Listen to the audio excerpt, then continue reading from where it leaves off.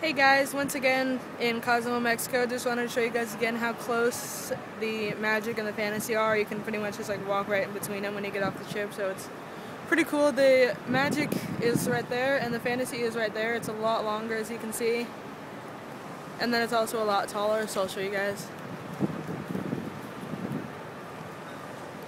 So that's just one of the differences between the very first ship of Disney Cruise Line and the very not last, but most recent ship of the Disney Cruise Line. I hope they make more. I'm sure they will eventually. So yeah, it's pretty cast over, a lot of clouds, but it's not raining or anything, so the weather's actually pretty nice. It's still warm.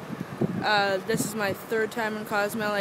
We didn't get off the ship last time because it was on a cruise where Taylor Swift performed, and that was the day of her concert.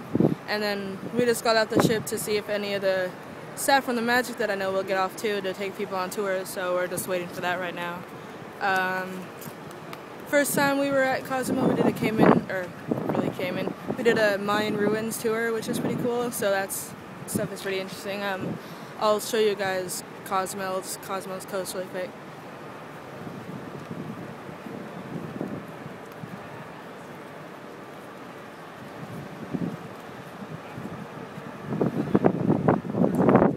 So it's a pretty cool place, a lot of colorful buildings.